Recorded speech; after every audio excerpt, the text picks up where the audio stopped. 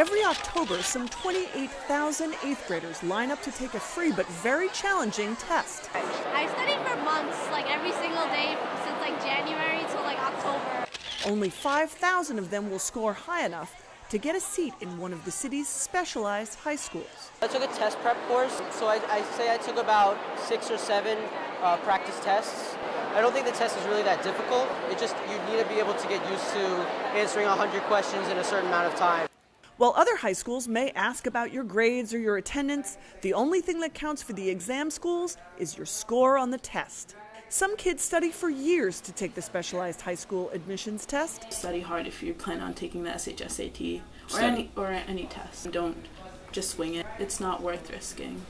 The Department of Education offers a free study guide available online, as well as summer exam preparation class at Stuyvesant High School in Manhattan. There are 2 specialized schools in the Bronx, 2 in Brooklyn, 1 in Queens, and 1 on Staten Island.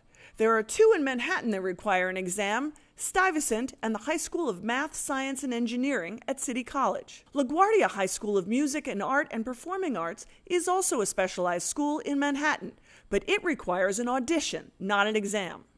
The oldest and biggest schools are Stuyvesant, Bronx Science, and Brooklyn Tech. I'm really glad I came to Brooklyn Tech because it's a very friendly environment. I love the class structure and everything. They have the most course offerings and the most activities in sports, but they also have large classes, and you may not get a lot of personal attention. A pro for it being a specialized large high school would be that you're surrounded by so many gifted students, and that really challenges you and motivates you to do your best as well. I think a con for being in such a large specialized high school is that you feel sometimes like you're just out of place or you don't know what to do because you get overwhelmed, and I know that happened to me a lot. It's just so many brilliant minds. You have you don't know how you're going to stand out from all these different people. 3 of the smaller specialized high schools are on college campuses. At the High School of American Studies, kids study American history for 3 years and take college courses at Lehman College. You'd be surprised at such a small school. We have a whole bunch of courses. You know the majority of the people's faces. You should know all your teachers' faces. And even as a small school of sports, we're very competitive. The High School of Math, Science, and Engineering at City College is in Manhattan.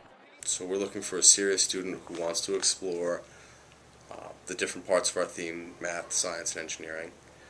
It doesn't mean that they have to want to be a scientist or an engineer, but they learn very good skills in there, critical thinking, problem-solving skills in those classes.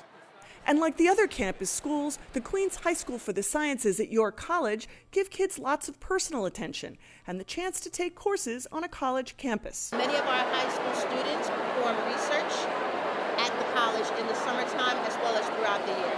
Students of our high school take classes at York in various courses: computer science, music, psychology, sociology, and sometimes even advanced mathematics. Out of the huts of history's shame, I rise. Up from a past that's rooted in pain. And poor Wilcox raved with fever. Students at Brooklyn Latin study the classics, including 4 years of Latin. Of a pleasure or the luxury of a regret. We want our students to be leaders in medicine, in law, in education, in politics, and business. By the time they graduate, they will know that they will excel in any field they choose to. You're almost destined to have a great future just by coming to the school and doing the work, paying attention, focusing, and being very disciplined. We are the newest specialized high school, a replication of Boston Latin School, which is the oldest high school in the United States.